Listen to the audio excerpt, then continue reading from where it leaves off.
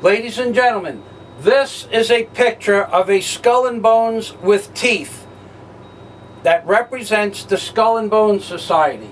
And the eyes of the skull and bones, if you'll notice on each eye, there are 3 horizontal lines on each eye.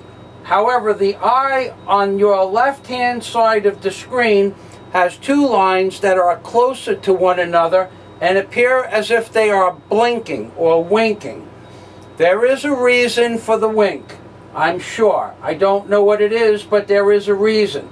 However, in the other eye, if you could blow it up with a microscope, you would see the pupil of an eye between the 2nd and 3rd line. That is how detailed this pictograph on the reverse of the $1 bill is. This is the picture of the Skull and Bones that represents the Skull and Bones Society that I say was created as part of the pictographs that form the head of a hog-nosed bat.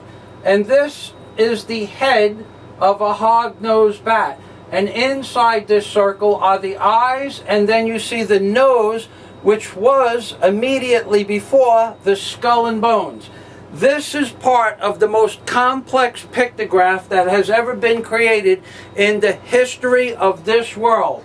And that is why I say an alien race of beings, or a remnant society that created Atlantis and much further back, the Mayans, the Incas, and the Aztecs, created this pictography in the same respect that they created the petroglyphs and hieroglyphs from the Great Pyramid in Giza and all the other pyramidal cultures on this planet. Now what you see is an outline of the underside of the bat's wings. An outline of the underside of the bat's wings. This being the nose of the hog-nosed bat, this being one eye, this being the other eye. If you were to invert this, you would see a characterization of an owl. Now I'm going to prove to you that this is on the $1 bill by backing all the way up so that this camera will focus properly, and then I'm going to put a real $1 bill in front of your face.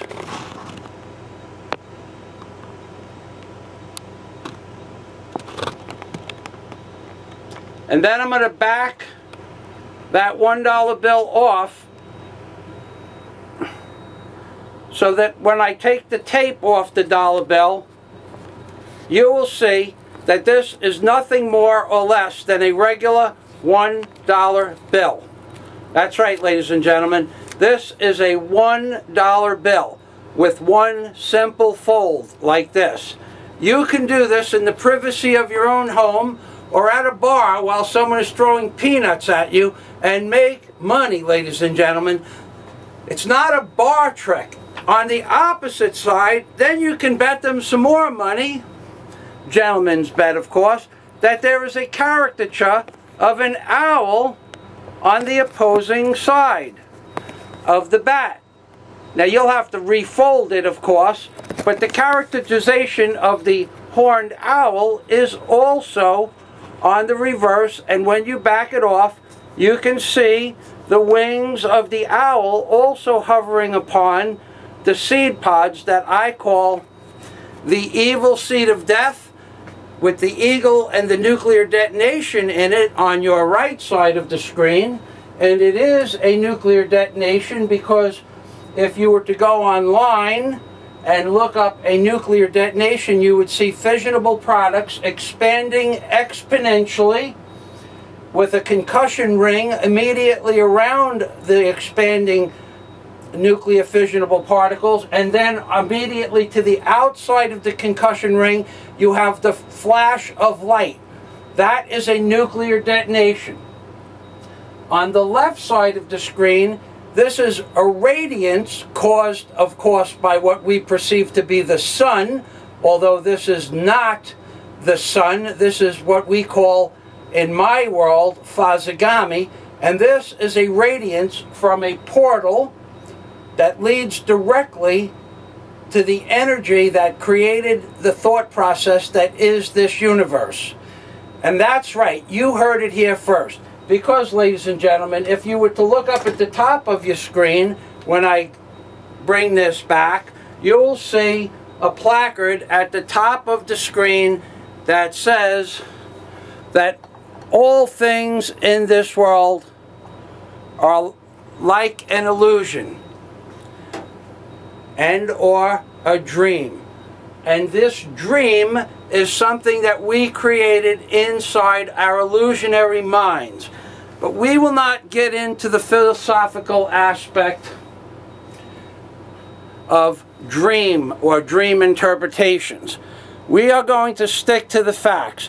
And the facts are that whatever created this $1 bill had the ability to do so on a scale that the greatest of the NASA scientists that have lived on this planet, or Russian scientists that have lived on this planet, could not even begin to comprehend the knowledge necessary to create the pictographs that you see on the $1 bill, including this owl that is about to appear before your eyes.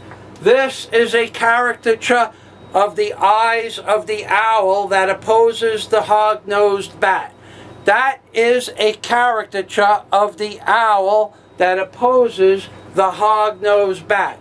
And there you have the caricature of the owl spreading its wings right and left. And when I review this tape a little bit further, you will see the owl back off, and you will see the wings of the owl come into play.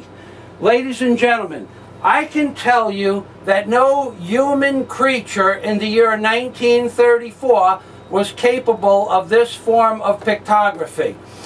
Because even if they could actually make the drawings themselves, they couldn't supply the words that are necessary to relate the drawings or pictographs or iconologies. They could not, in no uncertain terms, put the words to the Bible and associate them directly to the pictography that exists on the $1 bill. Nor could they ever do what I have accomplished and place a perfect characterization of the Ark of the Covenant upon the reverse of the $1 bill, which is every detail that I just spoke to you in my book, Angels on the Ark, in the most minutiae of details, and I show you to within 1/10,000th of an inch by utilizing these tools.